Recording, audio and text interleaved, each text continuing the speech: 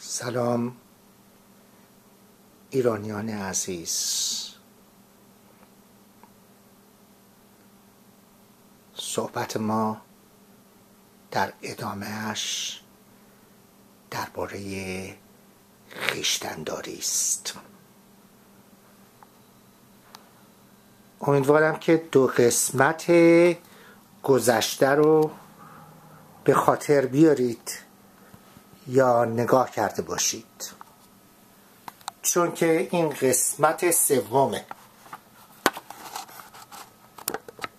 قسمت سوم درباره خویشتن‌داری است.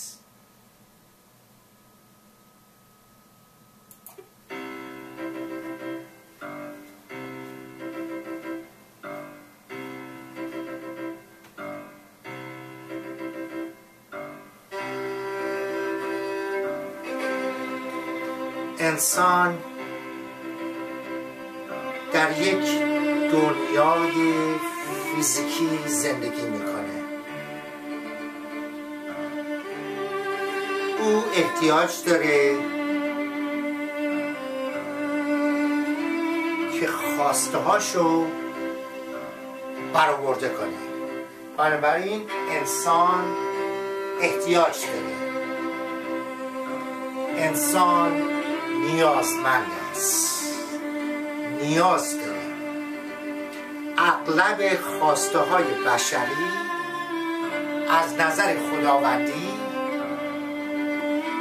قانونی است، یعنی مورد قبول است. احتیاج انسان به غذا،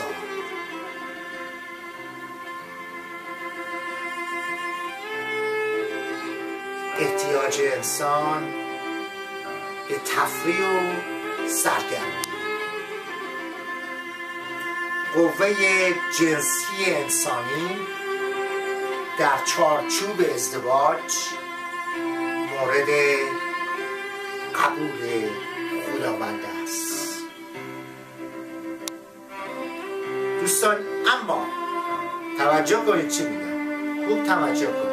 اما اگر این خواسته های جسمانی، این خواسته های بشری که خوب هستند، از نظر خداوند هم مورد قبولند، اما اگر این خواسته ها از حد و اندازه بگذرند، افراط بشه، گناه میشه، غیر قابل قبول نیست. هر گناهی به ضد خداوند است.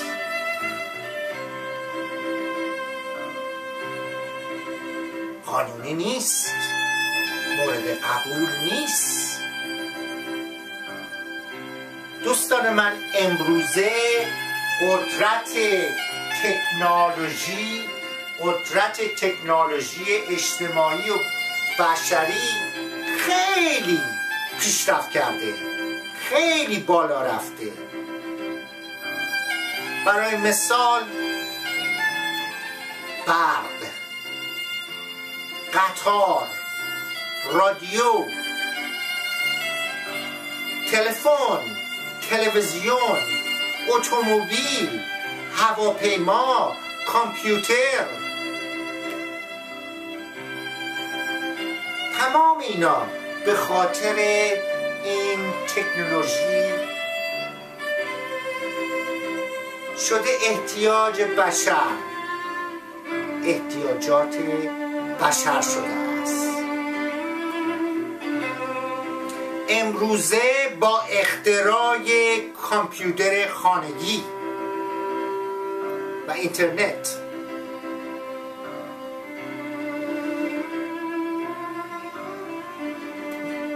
و اسباب بازی های الکترونیکی،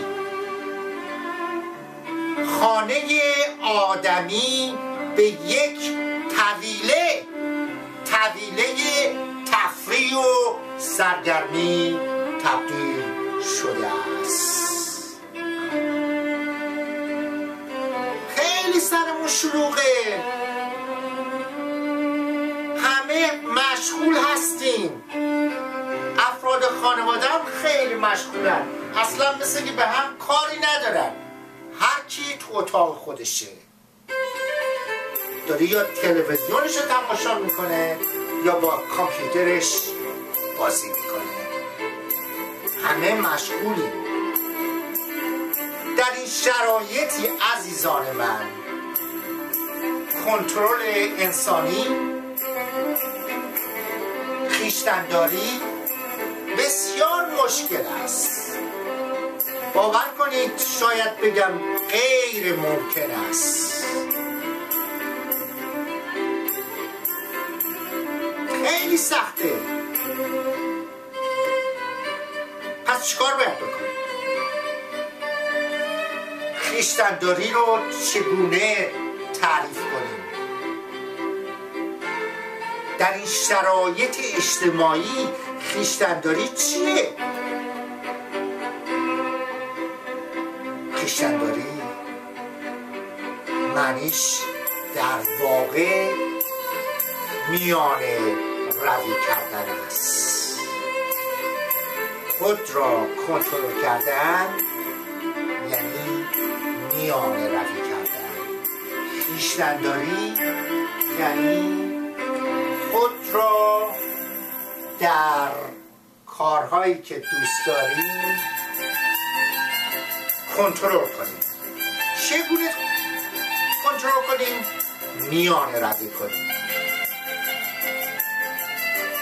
البته من در مورد مسائلی صحبت میکنم که مورد قبول خداوند هست، وگرنه گناه که میانه روی نداره. گناهه. یه دوستی پرسید چطوری گناه نکنم؟ گفتم فرار کن.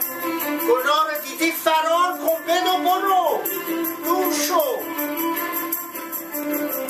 اما خویشتن‌داری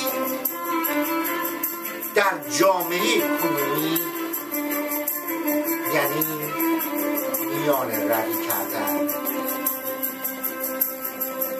گوش کنید چی میگم عزیزان.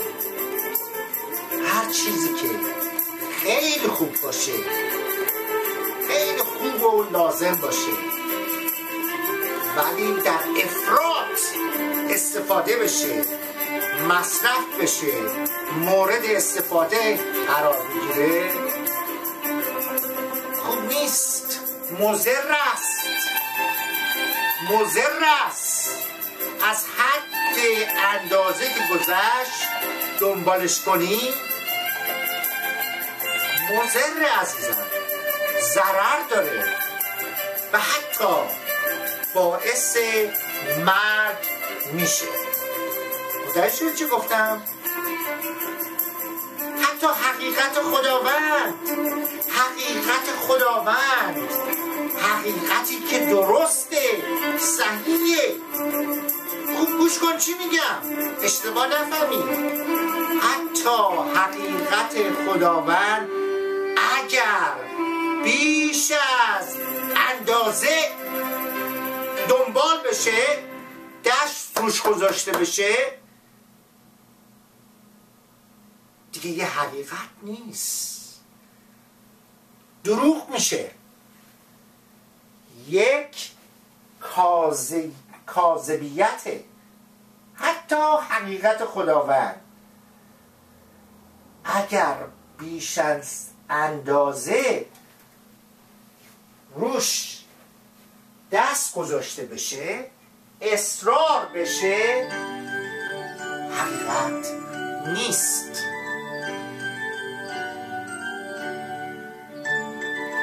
آن حقیقت یک دروغ میشه که کاملا از حقیقت خداوند دور است.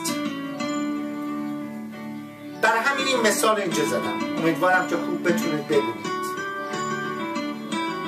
نوشتم زیاد، وسط نوشتم اندازه، چپ یا راست شما نوشتم کمیاب. کنترل کردن مصرف شخصی. میخوام مثال دینی نزنم، مثال انسانی بزنم، علمی بزنم. برای مثال اکسیژن رو در نظر بگیرید. اگه اکسیژن مقدارش خیلی زیاد باشه، بهتر بگم در هوا 100% اکسیژن باشه، اکسیژن که هوا رو پر کرده و 100% همه جا رو اشغال کرده، این آدم رو میکشه، نابودی میاره، مرگ میاره. حالا بریم این طرفش، هوایی که اصلا اکسیژن نداره، کمیابه، اون هم باعث مرگ و نابودی است. اندازه مشخص، اندازه معین، میان روی زندگی و حیات است، خویشتن‌داری است. گوش کنید چه میگم عزیزم. حقیقت خداوندی که بیش از اندازه روش انگشت گذاشته بشه، بیش از اندازه افراط بشه، مورد مصرف قرار بگیره، دنبال بشه، دیگه حقیقت نیست، میشه یک هرسی. میشه یک هرسی یعنی دروغ، غیر حقیقت. متوجه شدید چی گفتم عزیزان؟ حتی حقیقت خداوند بیش از اندازه مصرف بشه، میشه یک دروغ و حقیقت نیست، مرگ و نابودی میاره. به این جدول خوب دقت کنید. دوباره براتون میگم، اکسیژن اگر در هوا کاملا به اندازه‌ای بشه که هوا رو 100% پر کنه، مرگ و نابودی است. هوای بدون اکسیژن هم مرگ و نابودی داره. خویشتن‌داری میان روی است. خداوند نمیخواد که بدن تو شلاق بزنی، اذیتش کنی. خداوند در هر چیزی در عیسی به تو میان روی داده.